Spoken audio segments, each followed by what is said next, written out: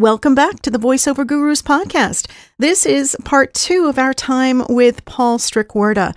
So much good information that we had to break it up into 2 podcasts for you. Now, if you're looking to get some training or even just find out if VO is for you, head to our website, voiceover.guru, and you can easily take one of our online courses and get some coaching with us one-on-one as well. All right, here we go. Enjoy.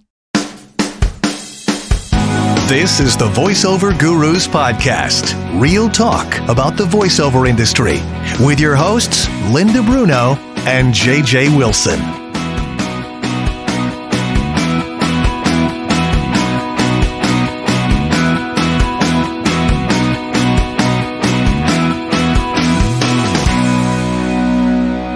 But I remember when I met my wife, I had just, it was the time in voiceovers where people were just starting to go home, and I was doing all my work on a 9-inch laptop with a mouse, and I had the email in one corner and the script there and the Pro Tools over here. She says, "How do you see that?" And so we've come a long way. I've got 14 monitors now, mostly so I can watch the neighbors. But it really has. But I miss the old days so much where we used to go to the studio. We were appreciated. We were, let's call the big guys. Oh, yeah. And we didn't have to audition. We didn't need an agent. We just knew that J.J. Wilson lived in Fort Lauderdale, and we want him for this. The old days. Yep. And you just go, and you record spots with other people. Yep. That I miss so much. The 2, 3, 4-person spots were just the most fun I've ever had. If you're a social butterfly, this work is definitely not for you. Oh, no. Absolutely. You can get lonely. That's why it appeals to introverted people who would like to be by themselves and function best by themselves. Right. But I just miss the feedback. I miss having a director doing everything he or she can to get the best read out of me. Yeah. I just came back. This is a fun story. I'm also the announcer at a farmer's market here in eastern Pennsylvania, where I live. It's the oldest outdoor farmers market in the United States. And they heard that I was a voiceover, said, "Well, we need a voice for the market. What do you think?" Well, I thought, this is a great opportunity. Why not? I love my town. I want to give back to the people. So every Saturday, I'm in the midst of things where we have this farmers market that attracts about 4,000 to 5,000 people every Saturday. So it's really a big thing. And we're in Center Square in Easton. And there are big, big speakers hanging on the lights. So my voice can be heard all over town. And one of the people came up to me at the farmer's market and said, I like your voice. I run this group of historical reenactors. Would you be interested in joining our group? Well, I'd never given it any thought. But I said, hey, voiceovers, farmer's market, acting, why not? It's always good to make some new friends. So this guy writes scripts about things that really happened in our town. Like George Washington slept there, and Benjamin Franklin came to our town, and it's all documented. And there were a number of Indian tribes that signed treaties over there. So he takes these historic events and reenacts them during dinner theater. Oh, I love it. I became part of that. And to me, it opened up a whole new world, because for the first time in my life, I had to memorize a script. What's that? Yeah. What? 10 I don't pages. think I can do that anymore. No. In the first production, I was Thomas Paine, and now I'm going to be William Penn in the new production. So we had a little rehearsal yesterday, and he's a very good director, this guy, because he totally changed my take on the script. I had this script, a letter from William Penn, and I thought this guy was angry, he was scornful, and he was telling the people of Pennsylvania that they should listen to him and obey. But he said, no, not at all. This came from a place of love, from understanding, wanted to convince people, completely different. And, that's the perspective I miss when I'm just me and myself. Right. Exactly. We had a special guest on last week during one of our workouts, and having him involved, and I said this to him, we do car spots together. It's no big deal. But when he's involved and directs me, we always get something more special than me just sitting here, banging out a car spot. And I do miss that very, very much. Yeah. Because you go places that you wouldn't go on your own. You're Absolutely living somebody else's imagination. He gave one of the people a direction, and I went, "Are you out of your freaking mind?" Yeah. And they read it that way, and it was like, fantastic. it was eye-opening. unbelievable. And it made me realize again what you just said. I miss people. Because to me, it's a game. It's like, okay, I'm completely neutral right now, and you have ideas. And I'm going to bring your ideas to life. So let's play the game. Yeah. Yeah, exactly. And I've been fortunate I haven't been thrown out of the court too many times, thank goodness. But to get good at that game is part of the secret, I think. The faster you can get to where they are, the more chance they'll call you again and go, this guy can go from doing this to doing this with That's this why getting the suggestion. coaching and things At like least- the online voiceover workout are so essential. Exactly because right. it's Yes. especially we were Exactly talking right. about the other day, our students are in front of other students. So they're having to Their first time is Right, pretty they're- interesting. The sweat is dripping down. There's Xanax all over their desk. They're feeling the It's nerves, but they get through it and they feel the pressure of what it would be like to be in a casting situation. But they get the feedback, which I think people are lucky to get that now these days with the various coaches that are doing it. I just have a quick question. Should I have been Yes, recording this? like all the other times. Ah, sorry. Okay. Let's start again. Okay, and take one. Well, JJ, you and Paul have something in common, both with some health issues, but Paul has an interesting story about something. How long ago was this that you had your situation? Let you tell it. My situation happened 3 years ago in March. I was just going about my business in my studio, by myself, in the house, alone. And from one moment to the other, I woke up and I was on the floor, paralyzed. And I had no idea what was happening. I didn't even know how I got to the floor, because you can see me now because we're on Zoom here. But I'm exactly in the same spot that I'm now. I was preparing a script. And when I woke up, I couldn't move. And literally the left side of my body was paralyzed. And I don't know what prompted it, but I felt like something was wrong with my face too. Half of my face was completely drooping. Yeah. And I spoke like this.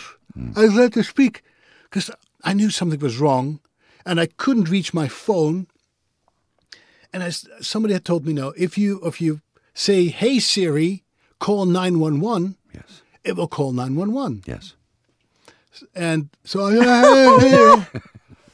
Sorry. oh, Oh, God. oh, gosh. And then it dawned upon me, I'm having a stroke. I'm having a stroke. And I'm also out of air. And I had no idea for how long I had been passed out on the floor. So I said, you know what? I'm alone in the house in a soundproof roof. I'm about to run out of oxygen because I don't have ventilation in my booth. My ventilation is when I open the door. That's it. And so I said, you know, guys, this is it. So I better say goodbye. And this is not going to end well. But then I heard people coming into the house. And what had happened was that my wife was at a different place. She was at a council meeting. She's a council member here. I was supposed to be at that meeting, and I wasn't. And I'm always there when I say I will be. And she had this gut feeling that something was fundamentally wrong, that she should be very worried. She still tells me, I don't know where it comes from, but it's this incredible thing that we have going between one another. But that helps being married for at least 14 years now. I feel that when there's something wrong with her, she has multiple sclerosis. She feels it when something wrong with me. And thank goodness, in that council meeting, we had the chief of police and the fire chief. And she said, you know, could you please check in on Paul, do a wellness visit? And so when I heard some voices, I said, you know, I need to, with the last bit of energy that I have in me, I need to start knocking on the walls, because that's the only way I can talk, really.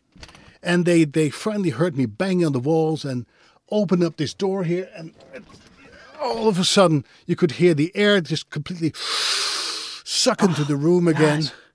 And I felt like, you know, if you ever did some snorkeling, you go deep down to the ocean bed, you go as long as you can until your running out of breath. And that last breath when you come up, Yeah. And I came back to life again. Yeah. Then they transported me in a helicopter, first helicopter in my life, to a stroke unit. And they threw my groins, put a camera up, and the camera had kind of an arm, a little robotic arm, and they were searching for a blood clot in my brain. Because what happened was that my heartbeat, I always had AFib, atrial fibrillation, so irregular fast heartbeat. And my heart had sent a blood clot to my brain, and that was causing a stroke. So during the operation, I woke up, and I could feel that the tube was going through my body, into my brain, gripping onto that You clot. felt all that? I felt all that, yes.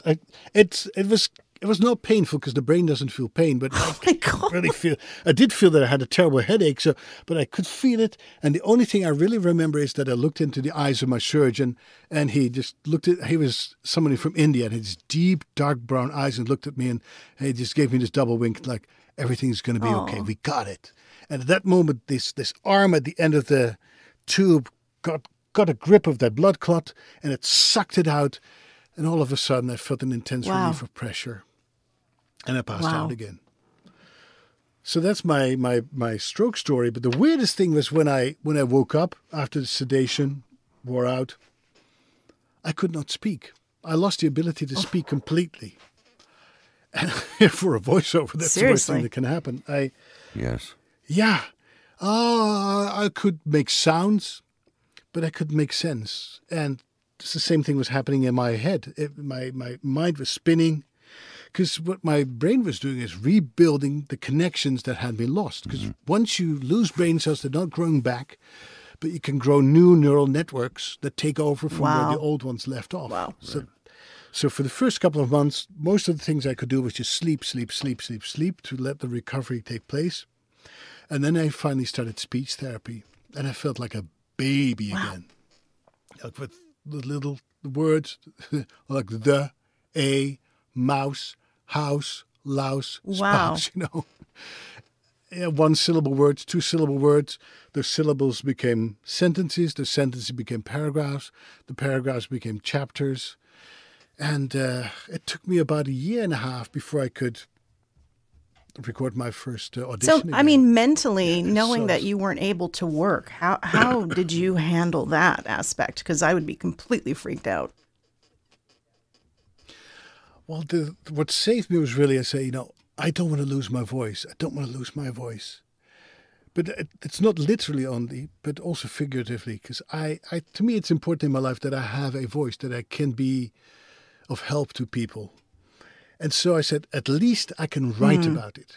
Mm-hmm. And that's why my blog was a blessing.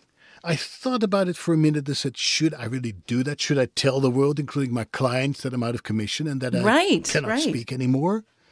Because they might not ever hire me again. But then again, I said, there's a reason I'm still here. Because on the way, they never told me, but on my way to the hospital, they lost me almost twice. So there's a reason why I'm still here. I say, I have a message to tell. I want to tell people about having a stroke, the dangers, what you need to do when you get a stroke so that you can help other people survive, or should it happen to you. I want to tell people about what that's like. And also that you can survive, and how important it is that you have a network of people around you who support you 100%. Not only the professional caregivers, but your friends, your family. Your wife. My wife, who saved my life. Mine saved mine too. Definitely. And above, and also the voiceover community. I wanted to bring it up to thank them. Because there were nights in the hospital where I was completely disoriented. I didn't know what time it was. All you can hear was the instruments around you beeping. There's always something beeping, always people running, talking, administering medication. And I was completely disoriented. And what I would do is I would go to the internet, to Facebook, and write a little bit, and then read the responses from my colleagues and from my friends. Paul, you can make it. We're thinking about you. We're praying for you. You can do this. You got this. And that's great. It still makes me emotional Because they say sometimes, all these social media, it's so superficial, friends are not really friends. They're just friends because Facebook chooses to call it. But you really notice who your friends are. And a couple of days in, I was still in the ICU. Uncle Roy Jokelson and Mike Harrison, another voiceover friend of mine, he came to the ICU because it's Passover, and he brought me a whole Passover kit with matzo ball soup and gefilte fish and that sounds like Uncle Roy. That was incredible. And then Trish Bashani, another wonderful colleague of mine, came and she said, "Can I bring you some Dutch treats?" So she brought me some Dutch stroopwafels. And Paul Stefano came. And all through my recovery, people stayed in touch. And that just meant so incredibly much to me. Nice. I said, I need to reach out to those people, let them know how I'm doing and how grateful I am that they are there for me when I needed them most. It is great with the voiceover community, and I tell the students this too, that they should join because there are a lot of really supportive people because we're all in the same boat, and we're all going through it. There are a few that aren't so supportive and some people that are, with their own ulterior motives. But I have found the majority of people in this business have been pretty cool. Yes, I think they're, I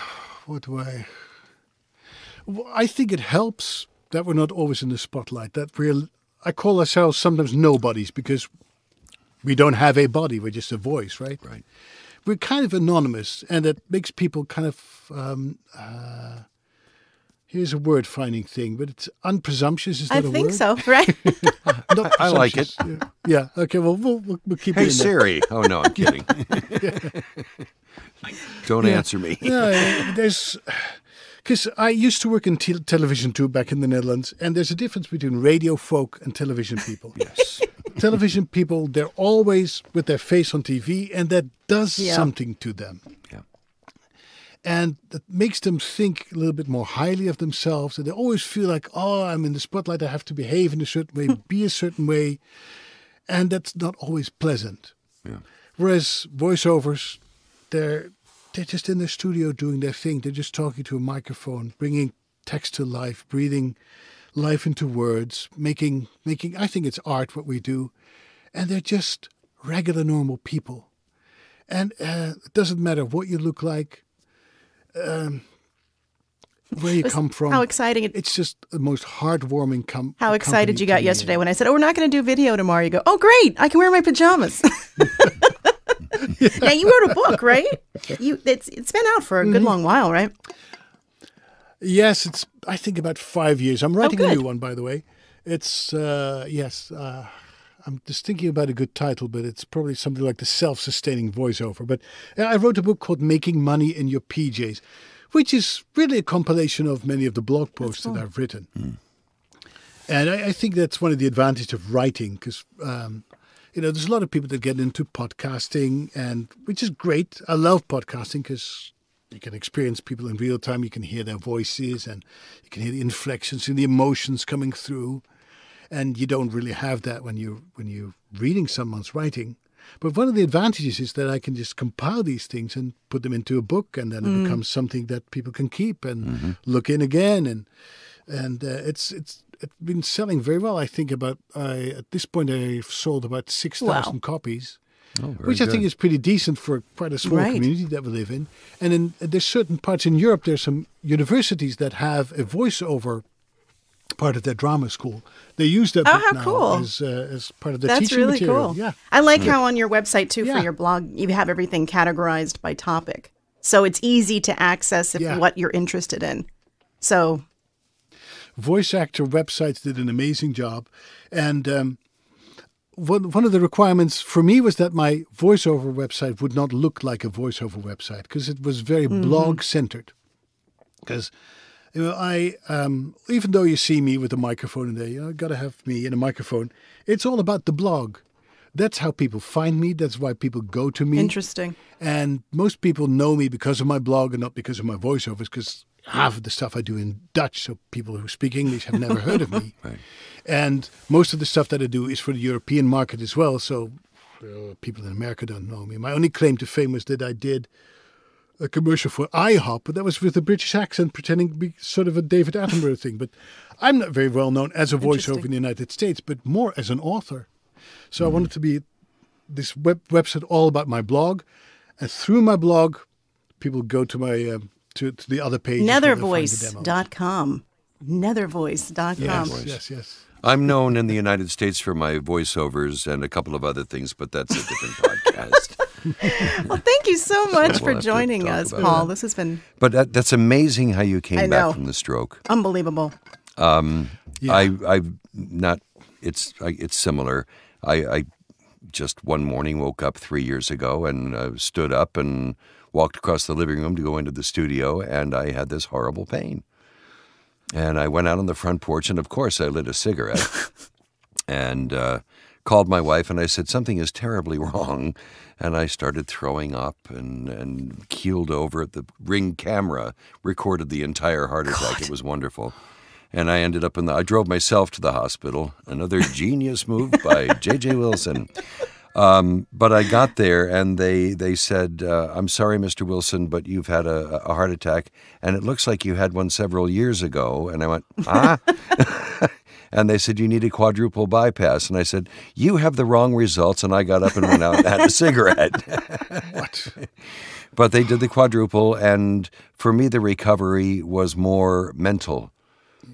My sternum still hurts after 3 years from them cutting it wide open, but there are things that you just have to get by. But this is what destroyed me, my brain. 9 days after I got home, my wife said, it's time. And I said, time for what? I can't go to the bathroom yet. And she goes, get in the studio because you just got an order for 160-second spots. And I cried through most of them. I couldn't barely breathe. I was bleeding from my stitches. But in our business, we do everything we can to get back to where we were because that's a showbiz. That's how I was raised. My father was in radio. He was a voice actor, and my mother was the show must go on. And that was the first session I'd missed in 33 years when I had my heart attacks. But I finally got control of the brain part of it, and I'm in good health now, and I'm really glad you are too. That's amazing to come back from that. You would never know. No. You would never know. I'm going to get a zipper tattoo, though, on my thing in case they ever have to go in again. They can just, unzip. But it's hard. It's hard. And the stresses of life and... But you also encountered the kindness of people in ways that you never I did. It was possible. Incredible. Yeah. Absolutely incredible. People from my wife's office were coming to visit me. Yeah. And the things on Facebook and I was astounded at how many people I didn't know cared. Wow. Mm-hmm. And it really did help me get through it. It gave me the strength to go, you know what, I've got to keep going. There really are people out there who care what happens to me. Yeah. And it was the toughest thing I ever did. Mm-hmm. Toughest thing I ever did. I'm glad you're here too. Oh, thank you. But It's good to be here. The things people do to just get on video, just don't do that again. No, I won't. I won't. Learn some lessons. But would you join me for a piece of pizza and a cigarette later? Pizza, yes. Cigarette, no. Okay. Paul, I want to thank you for joining us. This has been fantastic. This is absolutely wonderful fantastic. To meet you via Zoom and connect and especially on so many levels that we agree upon. Yeah, I love your unpeeling. I'm going to use that if I may. It's a great teaching tool to get them to come out of their shell. And I'm going to say, how do you know what's in there that you don't want us to see is an unbelievably fantastic. So you want to follow, it's your Instagram handle is what? Just Nethervoice? It's at Nethervoice. And Nethervoice, okay. Super easy. You can find me on Facebook at Nethervoice, and my website is definitely. And for those of you looking to get to the next level of your voiceover journey, you have the training, you have your demos, and now you're like, now what? We've talked about this before. Contact Paul and find out to help you find your uniqueness, because that's what's going to make you stand out. It isn't about imitating anyone else, but or how good your website looks. Yeah. Paul, I meant to tell you that same director that I work with that I love very much called me the other day, and he said, I just had a talent call me and said, do you want to see my studio? And he said, no. I don't care what it looks like. I just care what it sounds like. But Exactly. people are worried about the wrong things here. Yeah, but it's got a pillar. I'm like, great. You have to put foam on it. Well, thank you. We've taken up enough of your time, Paul. Yes, Paul, thank you so much. Thank you. A pleasure. Very inspiring and continued good health. Thank you to you too, Thank and to you, Linda. Thank you. It was wonderful to connect with you. I think we should do this again tomorrow. It's the summertime, so the workouts are a little sporadic, guys, but we are still going to be doing them. So let's just work to hang with Paul for a few weeks. Well, come on. But just keep watching the website. We're about to announce the July workouts, and hopefully we'll all see you guys soon. I would like Paul. You want to coach people, Paul? Am I allowed to say that? No. No, you can say anything you want. We would. I would Yeah, love you wanna to coach have you in one of with our us? workouts. Oh, well, just We'll talk I'd be about happy that. to I'll be send there. you a No, check. yeah, Will you do it for let's $5? negotiate. This is for a post podcast conversation. Okay. Yes. Yes, this is not going. This is not the ending I would have hoped to have had here. Nethervoice.com. That's the ending. No, Right. yes, I'll tell you a story about this. We're off mic. Oh, wait. right let me now, just wrap right? up real quick. Sorry. That wraps up another episode of the Voiceover Goodbye. Gurus podcast, and we'll see you all again soon.